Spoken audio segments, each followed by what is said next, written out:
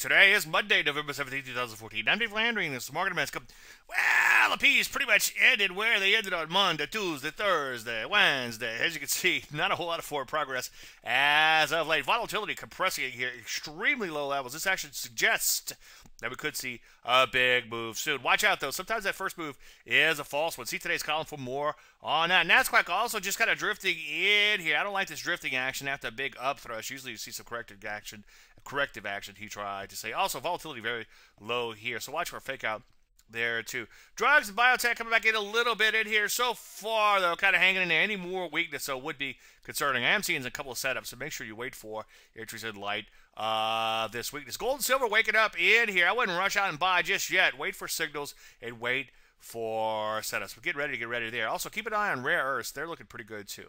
Any questions? As usual, Dave at DaveLandry.com. I'm Dave Landry, and you heard Market Minute.